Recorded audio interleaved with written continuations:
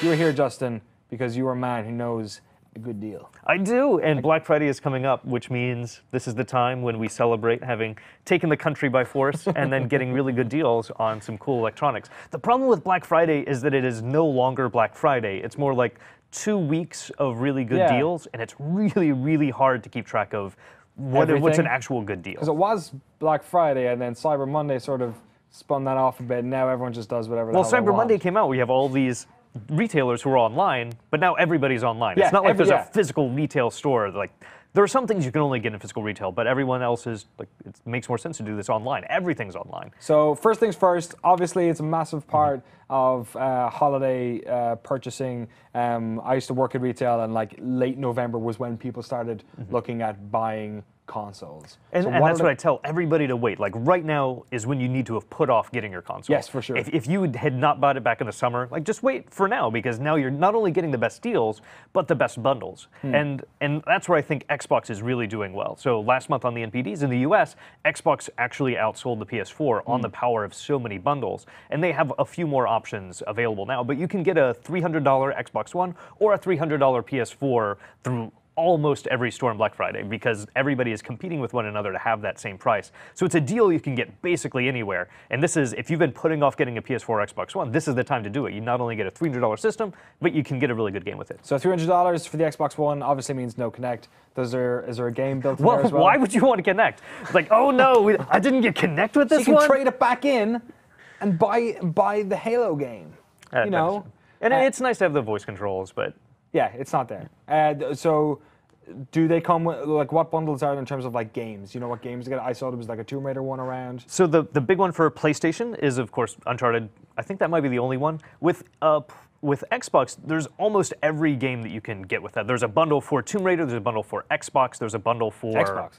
Oh, there's a bundle for Tomb Raider. What did I say? Tomb Raider and Gears of War. That is basically Xbox. I think there's Assassin's Creed ones flying around maybe as well, perhaps. I think the Assassin's Creed one, you can also get Unity for free. Great. They need to get rid of that one. Everyone needs a coaster. What about our good friend the Wii U? If you've already purchased the PS4, you got a sick PC, and you've got an Xbox One as well. What is there for the fourth console for your living room? Well, this is the console that I think everyone else should still own. Like, Nintendo does a great job at making the console that you own in addition to your primary gaming console. And they do have a really good Black Friday deal going on. It seems similar in price because it's $280 and you can get the other systems for $300, but you get two of the best games. Oh, what games? They are Super Smash Bros. And Splatoon. Oh, okay, both relatively new as well. Yes, relatively new. Two of the best games on the system. The only one that it's missing that is an absolute must-buy is Super Mario Maker. There aren't a lot of good Black Friday deals on that one, but I think Target is having a buy it for $60, get a $15 gift card. So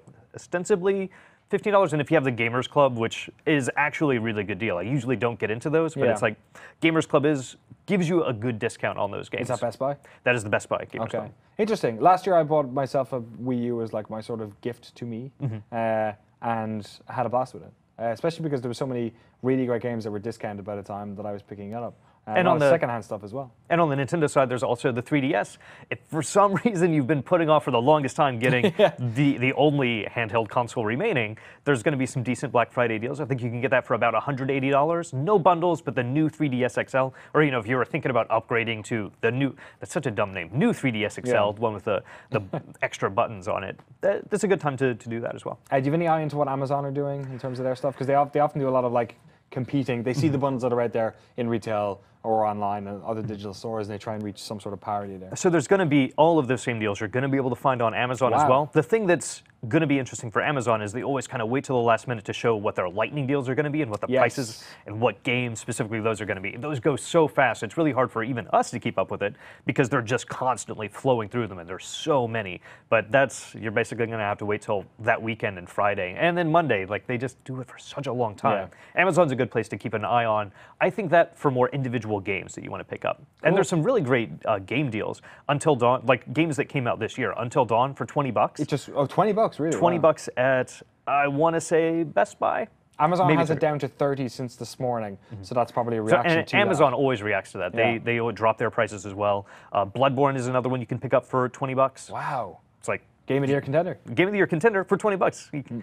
And some DLC to add to that, so you can pay a little bit more money as well. So we don't talk about a lot of this stuff on video for the obvious reason that people want to click links and find out what's new. So for people who want to click links and find out what's new, Justin, where's the best place on GameSpot to see all this? So if you go to the way that we find everything, also on GameSpot, because it's hard to find things in our search bar, just go to Google and type in GameSpot Best Black Friday Deals. We have a constantly updated list of those, and if you guys have any deals that you want to share with us as well, you can drop those into the comments. We are looking for good deals to add into there. Awesome. What are you going to pick up yourself? Nothing. You own all the consoles, right? I own an Xbox One, PS4, and Wii U, and 3DS.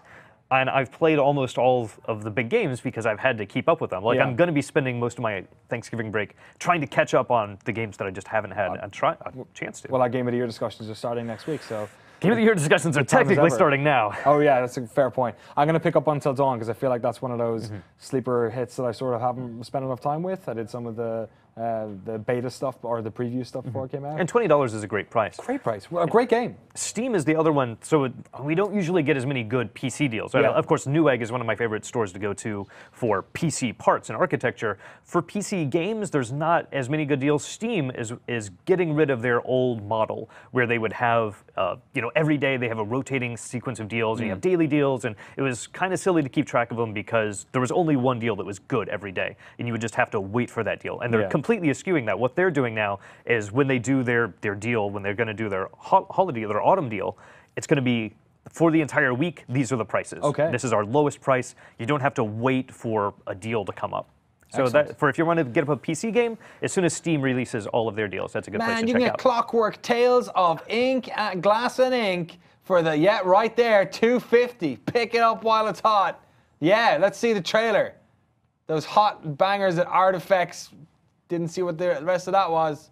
Frank. Man, I love Steam. It's fucking bird.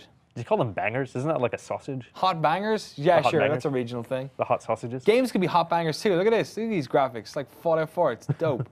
Look at that. All those games and more. Highly positive. 316 reviews there. Came out 2 years ago, but it still got those hot next-gen graphics. Look at that girl. She's so happy. Also PC exclusive. PC exclusive, because who else would want it? Clockwork Tales, the glass and ink. Nah, looks all right. There you go.